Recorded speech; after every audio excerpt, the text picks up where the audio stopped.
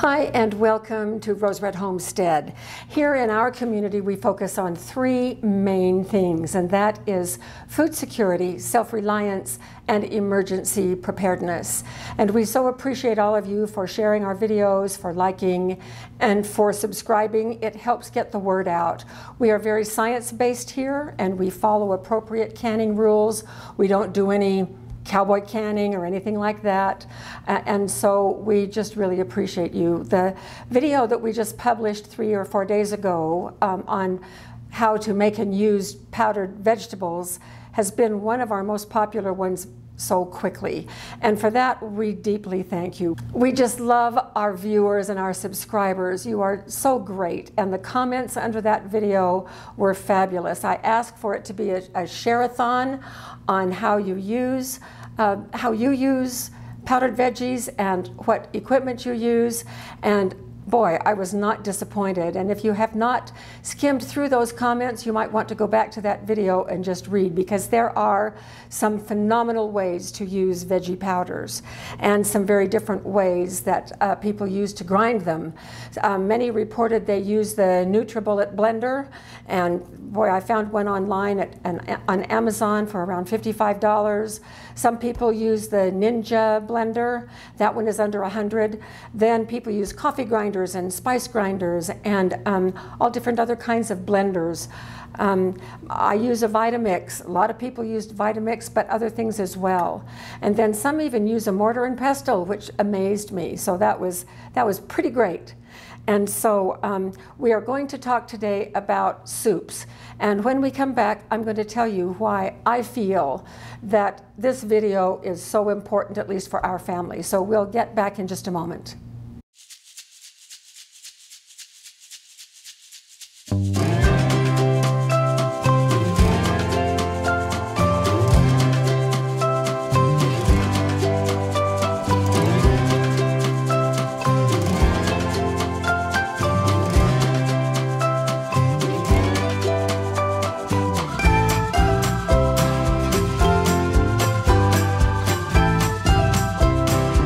This is a very different type of soup, and it's for a different purpose from my perspective.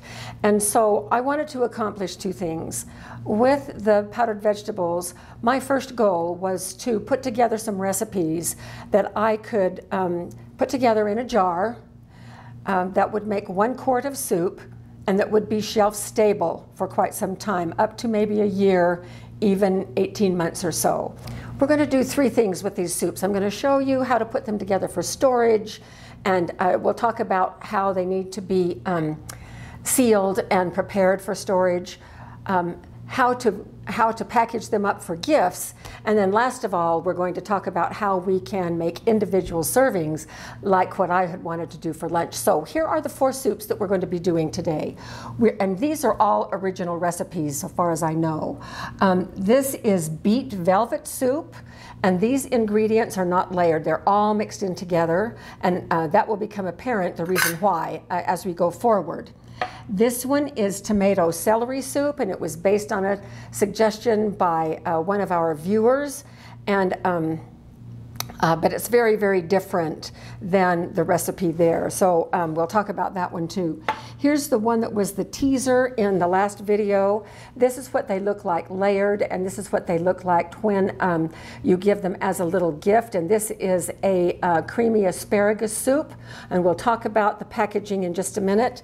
And then I have some ingredients here, but there's no example, and that's because we ate the whole thing.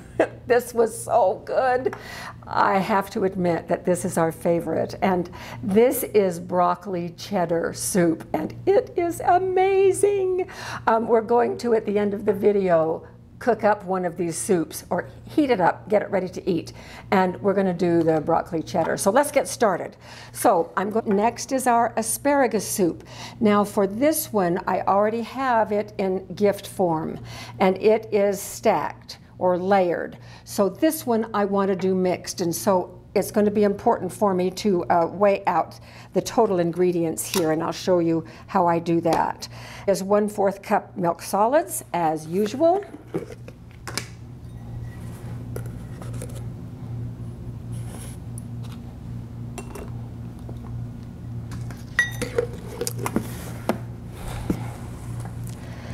1/3 of a cup of asparagus powder. Oh, smells so good. Woohoo! I'm glad it smells good. It is good. I got a little bit of an extra amount in there. Won't hurt a thing. And then we are ready for the 1/4 of a cup of potato powder.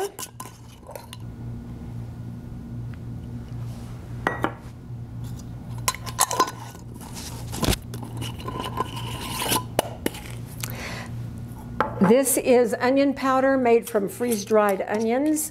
Some of these veggie powders were freeze-dried, some were dehydrated, and some, like the broccoli, are a mix of both. So there's the onion powder, and 1/4 of a teaspoon of garlic powder.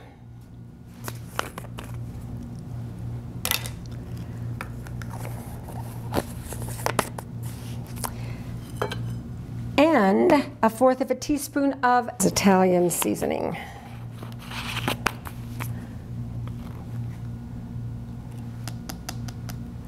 Okay, so this powder weighs 72.8. Now I'm going to write that down.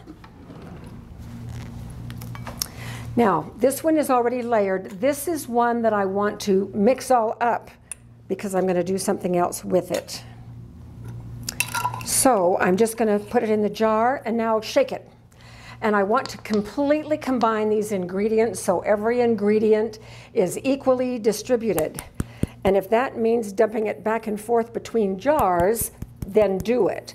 With this, I just kind of roll it and shake it. And now this is what it looks like, all green. But because I have measured this out, and this makes 1 quart, now I can divide this by 4 and find out how much I'm going to need for 1 cup of soup, which is a single serving. Broccoli cheddar, 1/4 of a cup. Milk solids, 1/3 of a cup of broccoli powder. So the veggies for a quart are generally right at 1/3.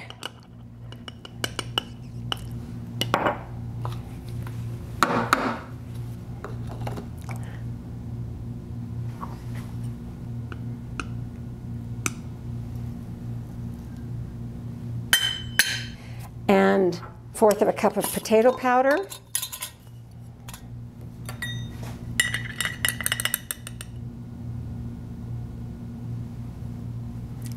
This was hands down the family favorite. Okay, I'm going to use 1 tablespoon of powdered carrots. It gives a lovely flavor, and carrot just lifts it and gives it just a little bit of sweetness. So there's our carrot. And 1/3 of a cup of cheese. And this is freeze-dried cheese. That's so pretty. And then salt and pepper. This is smoked paprika. Oh my goodness, what a lovely taste this gives. And so I'm just putting a pinch of that smoked paprika in. And a pinch of dry mustard. And this is full to the brim. So this is our broccoli cheddar soup right here. And we have things set up right here. We have 2 versions of each one of the 4 soups. Off camera, I mixed another batch of this broccoli cheddar, and I mixed it all together. Okay, so now what? Now that we have them this way, what do we do? Well, for storage, let's talk about that first. You can store it on your pantry shelves either in layers like this, but layers only work if you're going to be using the entire jar to make a pot of soup, because then you'll dump the whole thing in to your liquid. For instance, your liquid in a quart of your home canned broth, whatever that is. If you are going to be putting it into individual serving sizes for lunches, then you want to mix everything all together so you have an equal distribution of all of those ingredients. So that's what we need to do for storage. The other thing we need to do for storage is, if we're going to keep it on our shelves for a year to a year and a half, then we need to vacuum seal it. And, or you can put oxygen absorbers, whichever one, but we want to remove as much oxygen as we possibly can. And then the other thing is to keep it in a cool and dark place. Now I want to just show you our carrot powder. This has just been sitting out in my kitchen since I powdered it, probably 3 weeks ago. Notice that it is fading. There's a lot of white in there. Now I can twirl it around and get orange underneath, which is good, but because this has been exposed to the light and not even direct sunlight, indirect sunlight, it is fading. So I'm going to be moving all of my vegetable powders into a cool, dark place. So that's how we need to store it and prepare it for putting on your pantry shelf. Now these just make really wonderful gifts. Now this was our teaser. This is the cream of asparagus soup. And what I did here was I just wrapped it with some fancy string, and I made this little tag. It's a handmade tag, and these images were just images. I said asparagus image in Google, and it brought up a zillion. On the front it says instant creamy asparagus soup, add contents to 4 cups chicken broth or water, bring to a simmer and stir until thickened, serve hot, garnish with creme fraiche or heavy cream, so you could do that. On the back side it gives the ingredients, and so if you are going to give a gift, it is really nice to give them instructions on what to do as well as the ingredient. Now let's go to individual servings. In the list of ingredients, I will give the gram weight of how much you need to measure out for an individual serving. Now, while I was thinking about that, I remembered that I had a lot of these little plastic containers. This is a 2-ounce container, and this is the asparagus soup that I made. Oh, it's probably 6 weeks old right now, and I made 4, and this is the last one left. And people who have been using these just heat up a cup of our chicken broth and then put this in. Since that time, I have made my own bouillon. This is powdered chicken broth, my own chicken bone broth that I freeze-dried and then powdered. Now, I have a video on this, and the really cool thing is that when I published this video, a number of people commented on the fact that they have done this in the dehydrator, and I was thrilled to hear that. So here are some alternatives to a freeze dryer.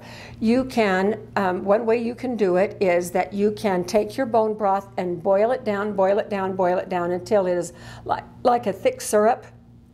And then you can spread it in your dehydrator and dehydrate it, and then you can powder it. Or you can just put the broth in your dehydrator if you have one of those little trays that has a little lip on the side so that the liquid doesn't spill over. But I was really thrilled to know that that was a possibility. Now, on the back of my chicken broth, because I tested this out, 2 level tablespoons equals 1 cup, 45 grams equals 1 quart. And that was my broth, but you can figure that out. I knew that I put in the freeze dryer 4 quarts, and so when it was dry, I divided the number of grams of powder by 4. That told me how many how many grams made up a quart, and then from there I was able to mathematically figure out 2 tablespoons per cup. So I also have a set of larger, and these are called portion cups, and these are ½ cup size.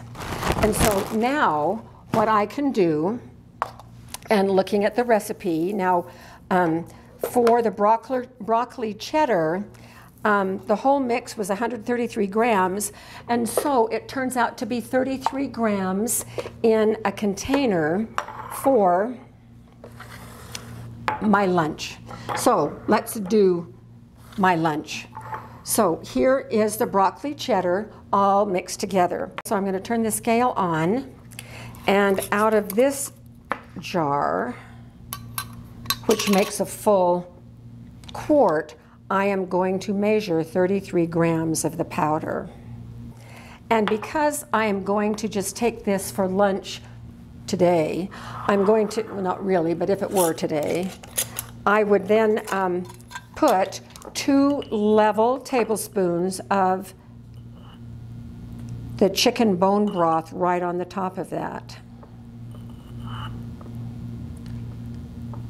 Now, if I were going to store these in these little containers, I would not add the bone broth until ready to go, because the bone broth is fatty and I don't want that on the storage shelf mixed in with the soup.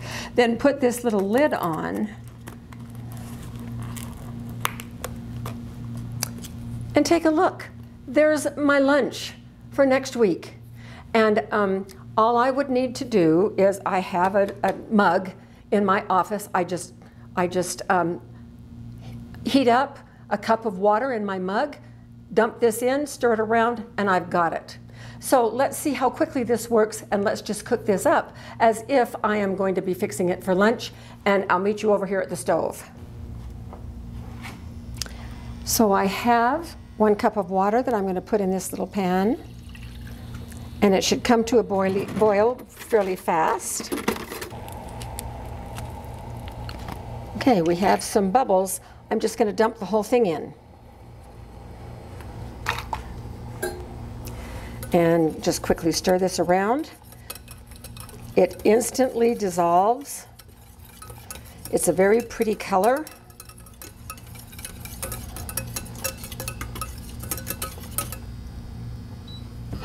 Lunch. So I want you to see the thickness of it.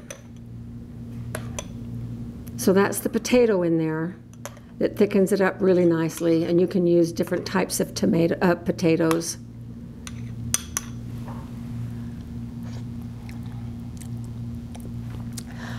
It is so good. It is so good. Even though it's 100 degrees outside, I'm going to have this bowl of soup and I'll share it with Jim. Wonderful. So that's just how easy it is, these powdered soups. So I hope that you will try some of these. They're fabulous. And I was thinking what I would like to do is just to take this empty jar and make up a whole lot of those little cups full of the soup mix and keep them in here. And then whenever I want to, I can just pull one out and then add the bone broth to it, either liquid or the powdered bone broth, and then have a little snack. So that's it. I hope you find this useful. I hope you experiment like crazy and develop some fabulous recipes with powdered veggies. Thanks so much for being with us, and we'll see you at our next video.